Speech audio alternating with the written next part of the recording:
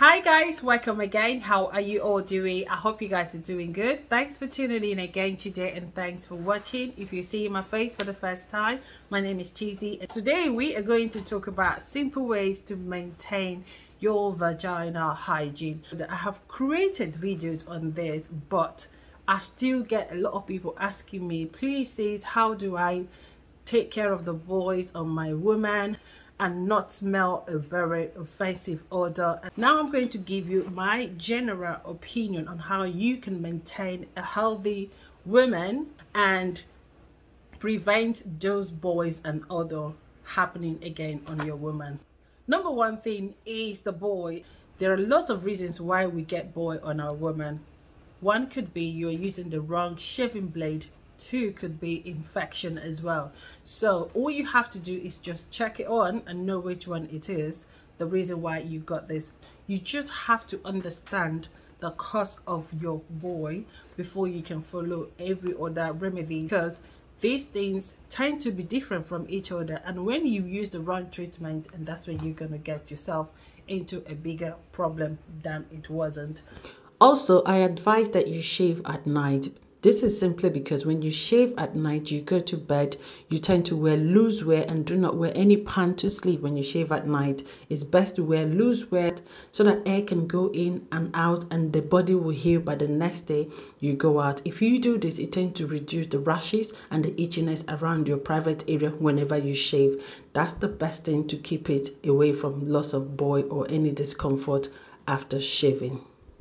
I will advise you to try to look for good shaving stick. The one I recommended was the blade with 4 blade and 5 blade.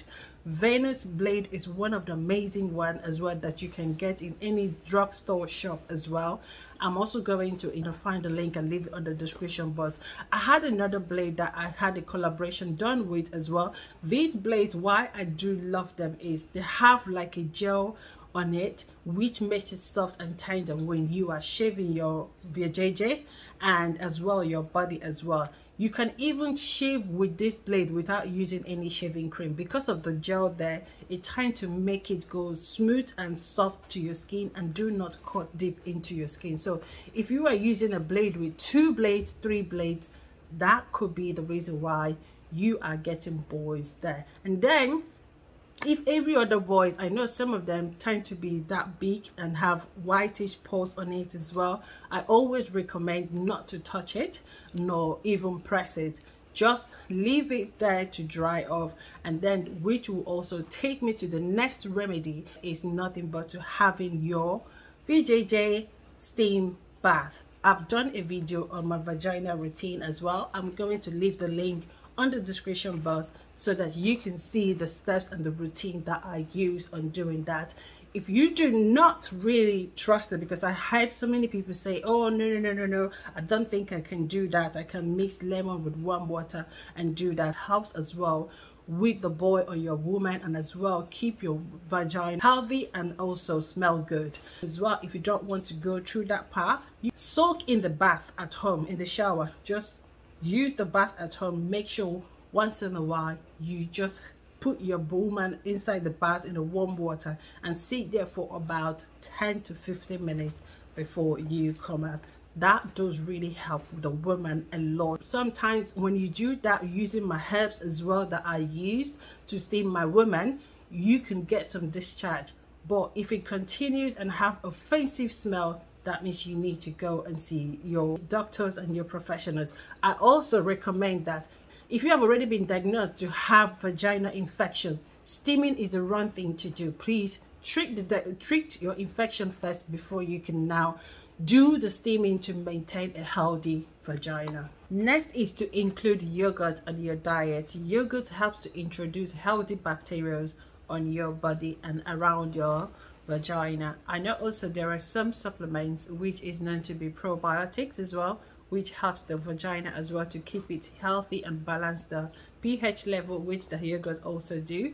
I have a couple of them that I tried and used as well.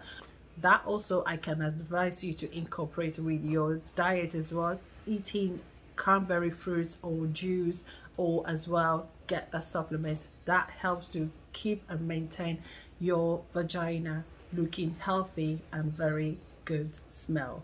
Again, it is also said that you can apply the Greek yogurt on your vagina, mostly when you have yeast infection. That also helps as well to take care of that as well.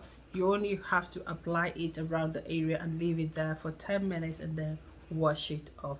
Make sure you're using the organic one, and please, it's very important, natural handmade yogurts are the ones advisable to use on your vagina if you suspected you have a yeast infection on your vagina. Next is change of pad regularly. Please, my darling, when you have your pad on, even if the heavy flow or less flow, try to at least have your pads changed 2 times a day minimum, but you can go more than that depending on your flow. Once a day is not advising. Having your pad all day 24 hours can lead to so many things that will be a worry to you in future. So I advise you, change your pad regularly to keep your vagina in a healthy and a very sweet smelling state. Next is your underwear. I know now in the market we have a lot of sexy underwears that we wear to feel more good for ourselves and our body and everything. Listen, I got some, I'm not going to lie, but this is only for display, okay? It's not a routine nor a habit for me. I encourage that you wear more of the cotton underwears, even wearing tights often as well. And when there is no much air going out of that place, that tends to make it be unhealthy smell. So ensure that you're wearing a cotton pants, cotton underwears, cotton trousers, and air and breezy outfit as well. Even at night, I always say the best way to go to bed is wearing a dress without any underwear. But some people have the reasons why they still put underwear to bed, but when you start getting that offensive smell and feeling that uncomfortability and itchiness around your vagina, I will advise you to try this and let the air breathe, mostly when you are in bed. Next is the use of scented soap. In the market, there's a lot of feminine wash in the market. People say it's good to be used to balance your pH levels, and a lot more. I will advise you to please check well before you lay your hands on any of the feminine washes. And again, even if you do not know and you start noticing difference on your woman, please stop it. No matter what influencers tell you how amazing it is, everybody is different, our bodies are different. So stay away from scented feminine wash. They are not good for you.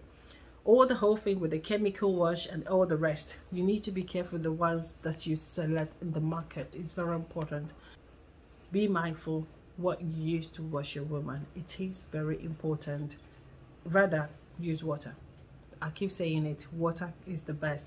The vagina has a cleaning, self-cleaning itself. We don't need to clean it. All you have to do is just wash around it, and that's it. Because we go to toilet and we wee, we poo, so there might be, and we sweat around it as well. So that's why we even have to make effort to clean around it. It is a self-cleaning area, so it cleans automatically, and it is the cleanest part of our body if it is well managed and well looked after. The last one is vagina exercise. Did you know that there was a vagina exercise?